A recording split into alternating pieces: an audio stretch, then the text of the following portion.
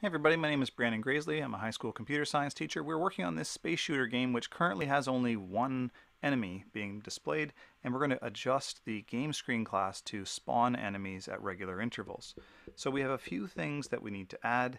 The biggest thing, I suppose, is that we're going to change this object here, this enemy ship object, into a linked list like we have with the lasers. So let's start there. Linked list of type enemy class, or rather that holds enemy ship objects, and I'm going to call it enemy ships. Is that clear enough, or should I call it enemy ship list maybe? That way it'll be clear what exactly we're making. Now we're going to get a whole bunch of errors because enemy ship no longer exists.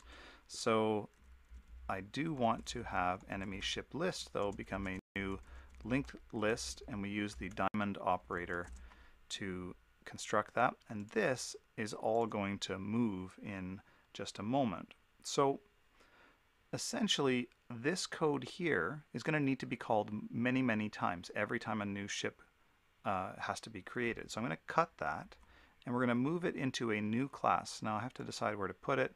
I think I'll put it right down after the render method. The method is going to be called private void, let's call it spawn enemy ships, and I'm gonna give it a delta time because it's gonna keep track of whether it's a good time to spawn a new ship or not. So I'm just gonna paste that bit of code that we had there. We're gonna need to work on it a little bit. The first thing, just to get this kind of working, enemy ship list dot add. So that's how we create a new enemy ship, and there we go, brackets at the end. And so now every time this method is called, it's going to add a new ship. Now that's going to be a little bit extreme. We're going to need some timing to go along with this. So let's head up to the timing area. We have some background offsets, maximum scrolling speed, and so on. So we're going to need another private float, which is going to be the time between enemy spawns. You could do this differently. For example, you could make sure there were always a certain number of enemies on the screen, or this number could even change over time, speeding up if necessary. Let's make it every, I don't know, let's make it every 3 seconds. We'll see if that works. And then we're also going to need another private float, which is going to be the enemy spawn timer, which will start at 0. So it begins at 0 and increases until it gets to that number 3 seconds, and then an enemy is spawned and it's reset. Okay, let's head back down to spawn enemy ships, and we're going to use now those two variables that we just made. So the first one was the enemy spawn timer. It needs to be increased by the delta time. So if the enemy spawn timer is greater than the time between the enemy spawns, that's when we want to spawn a new enemy ship. And we also want to decrease the spawn timer by the time between enemy spawns. So once we've gotten to 3 seconds, we make a new ship and we subtract 3 seconds from the timer so that it doesn't repeat. We did the very same thing in the last one with the direction vector change. That happened at random intervals, at regular intervals like this. Now there's a bunch of places where we use the variable enemy ship, and now we're going to need to use the enemy ships list variable and go through and do a bunch of things to all of the enemy ships. Now in the render method, I'm just scrolling here, I see 2 places that we used the enemy ship here and here. And what we're going to do is make an iterator. We did this a couple of episodes ago. We're going to make an iterator to go through the list.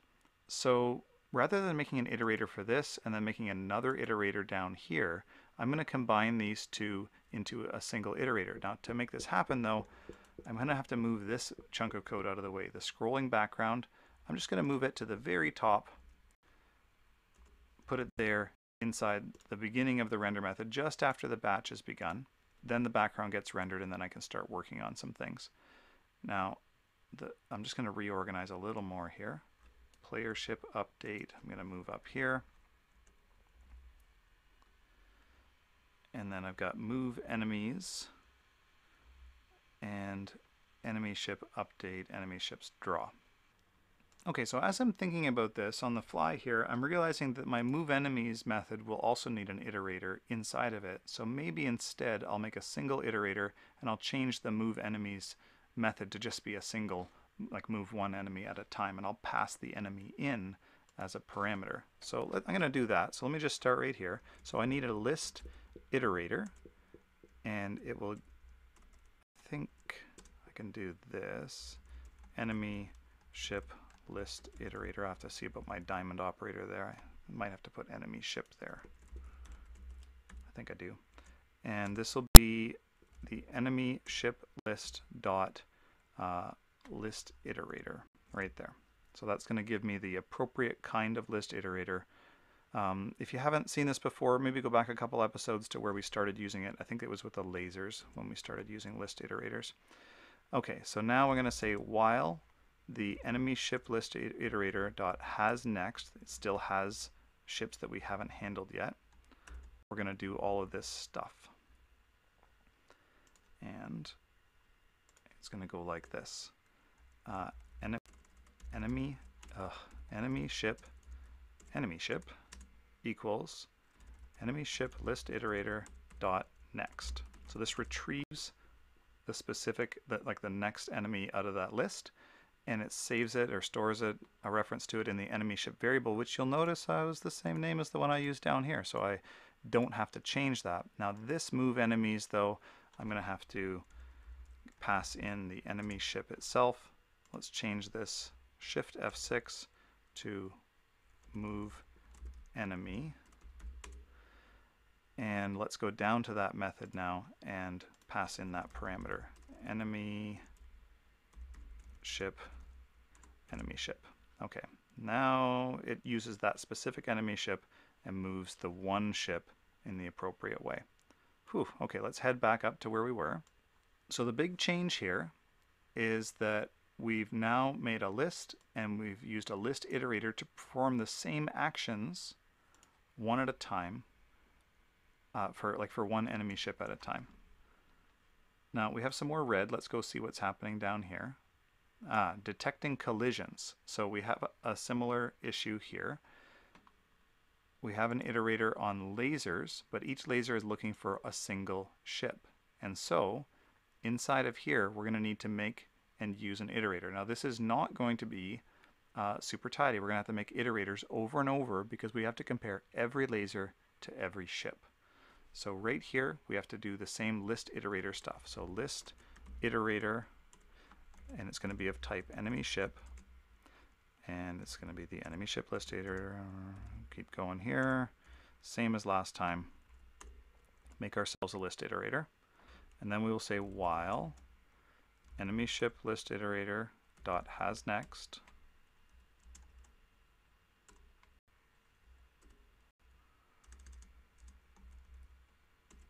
enemy ship equals enemy ship list iterator dot next. Now this is exactly what we just did with the last kind of method. So I've wrapped that up in some braces. So here's our while loop. It's going to go through the entire enemy ship list, and for each one, if the enemy ship intersects with that laser, then we want to have the enemy ship get hit, and the iterator removes the laser from it. Now that's not a very good name, iterator, so let me just change that. Shift F6, I'm going to call it laser list iterator is a better name. So that's refactoring. Whew, that's better now. So remove the laser that hit the enemy ship. Now this bit here, the enemy ship getting hit, we're going to handle that in more detail I think next time, but not this time. We're just going to let the laser be absorbed, if you want, by the enemy ship. So this while loop now, that's the big deal that lets us go through the entire enemy ship list one at a time to see if the laser intersects with it. You'll notice a laser can only hit one enemy ship at a time. Also, there's one more thing. If we do end up hitting the enemy ship with the laser, then we don't need to continue checking to see if that laser hits another ship, right? We want to stop there, so I'm going to use a break statement here. That will break out of this while loop, and it will stop iterating through the enemy ship list. After the while loop is done, it ends this while loop and returns to the top, looking at the next laser, and we'll start over with the enemy ship list here again. Okay, let's keep going down. We have one more issue. This is the render lasers method.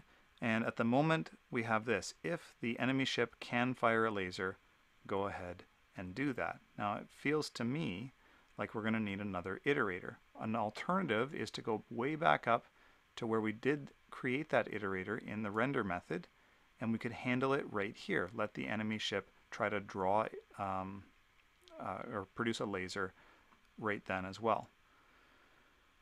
So this is a choice that you make. You can either make a new iterator right here or use the one that we already have from before. I think I'm just going to make a new iterator just to save some time here. So list iterator enemy ship. In truth, I probably would go back and make a different change, but this will be fine. So enemy ship list iterator, enemy ship list dot list iterator, while enemy ship list iterator dot has next. So while there are some left, we want to go through and acquire the enemy ship reference.